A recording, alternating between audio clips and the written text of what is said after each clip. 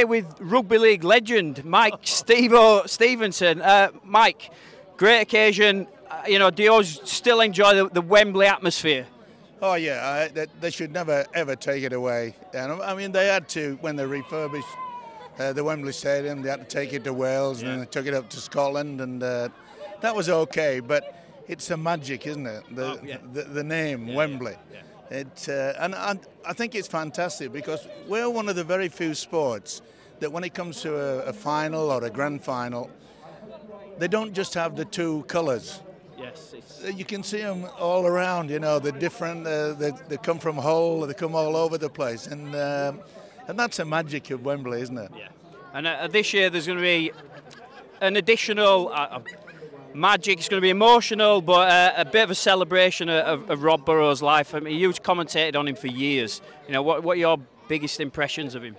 I call him a legend. Yeah. To win the Harry Sunderland Award in the grand final, not once but twice, just shows it. And I think probably one of the greatest tries that's ever been scored. When he went the full length of the field, it was just magic.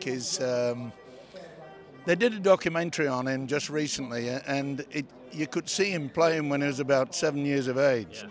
He had the step, he had the guile, and of course everybody said one thing: he's not big enough to make it. Boy, did he prove them wrong. I mean, he was such a nice guy. I interviewed him several times, obviously, whilst working for Sky. He never turned you down. He was always there. He always had a big smile on his face. And I think it's wonderful that not only are the Rugby League at this final are giving him a good send-off, but also the Rugby Union are doing exactly the same thing. And that's the impact. What he did with Kevin Sinfield and raising millions for MND, and and we just hope that one day they'll find a cure, because he fought to the end. Really, really a magical man. I used to call him the little maestro. Yeah. I know it's going to be incredibly emotional, and it's a great celebration of his life today.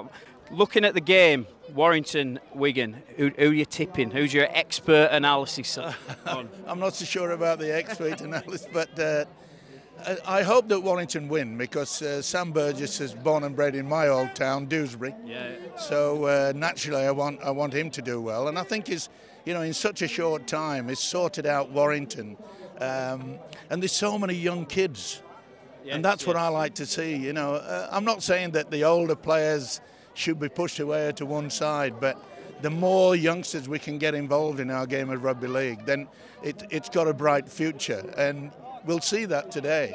Two sides who are absolutely well matched, and I can't wait. I think I want it to be something special, not just for the game itself, but for the memory of Rob.